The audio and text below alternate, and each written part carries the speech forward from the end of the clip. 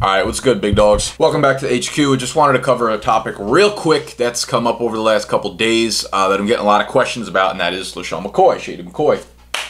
Apparently slapping around his girlfriend a little bit. Don't do that, people. That it's not a good thing to do. You don't hit women, ever. You respect them, you love them, buy them nice things. Unless you find a real good girl and she's buying you nice things, that's when you know you keep them. Back to McCoy. Listen, there is no telling what's going to happen with this situation. He is not found guilty yet, guys. He's going to have to go to court, probably, because the charges are very, very, very serious. If you're unfamiliar with what I'm even talking about, a girl on Instagram, actually it was a friend of a girl on Instagram, basically posted these pictures of her friend that was in the hospital with a battered face. Like, she looks like she just got out of the ring with Floyd Mayweather, and in the caption was a huge piece of text saying that this is what LeSean McCoy did. And then the girl goes on to accuse him of beating this girl, beating his dog, taking steroids and doing drugs. A lot of wild accusations, along with his kid too. So crazy, crazy, crazy things that happened in this Instagram post. Now, LeSean McCoy came back and basically said that he denies it and all this stuff is false and he hasn't been in contact with this girl for months. And basically, what I believe the backstory is, there was a home invasion one night at where this girl is staying, and I don't remember the details of whether or not this was actually Shady's house somewhere. I think it was in Atlanta or Florida or whatever. You know, this is more for fantasy football. I don't really know the details of the exact attack.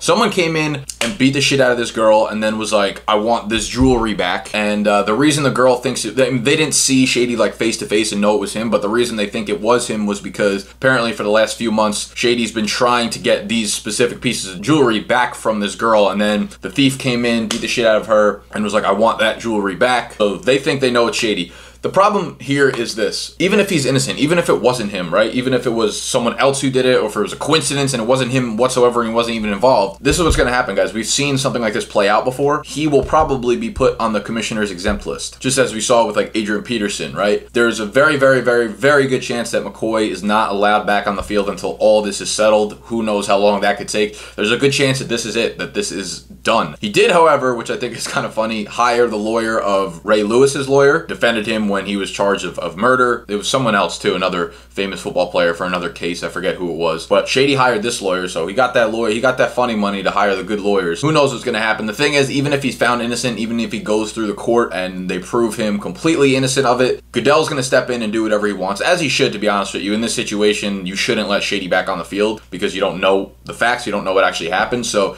that's what's going to happen, which is why you can't touch Shady McCoy in drafts right now. Stay away from him in best ball leagues. Stay away from him if you have your draft right now. There's no point in taking that risk. He was already a bust candidate for a lot of you guys, so this shouldn't be too difficult for you guys to skip on him. The second running back in line, they did sign Chris Ivory this offseason. Now, Chris Ivory absolutely does not just step into Shady's place and put up that type of production. Chris Ivory is not the same pass catcher that LeSean McCoy has been, and receptions and receiving yards have been such a heavy piece of the fantasy production that McCoy has given us over the last few years. So Chris Ivory's ceiling is nowhere near as high as McCoy's is, obviously, and he's going to be running behind a shitty O-line in a bad offense that doesn't project to score a lot of points. They're a team that's projected, I think, to win like 6.5, maybe 6 games by Vegas. That probably pushed down now. People are probably going crazy on the under. Chris Ivory is the next guy up, and he's someone who could find his way into a flex spot. If Shady's out, right? If Shady's out for 6 weeks, 8 weeks, 12 weeks, the entire season, who knows? Chris Ivory could, just by pure volume, be a flex option for people that are somewhat desperate. So I'm not above taking Chris Ivory in the later rounds. I definitely wouldn't reach for him because this is going to be a situation where we might see Ivory end up with, like, they're not going to be in good game scripts. So we're going to see Ivory off the field probably a decent portion if they're not going to use him in the passing game.